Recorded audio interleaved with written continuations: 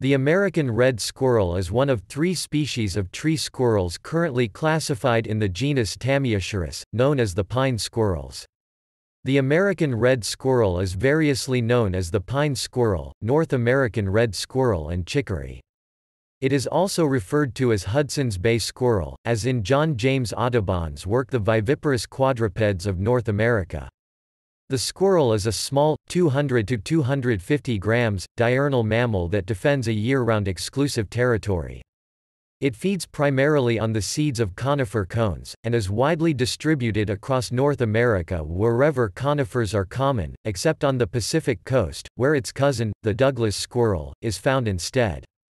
The American red squirrel is not found on most of the Great Plains or in the southeastern United States, as conifer trees are not common in those areas. Recently, the squirrel has been expanding its range into hardwood forests.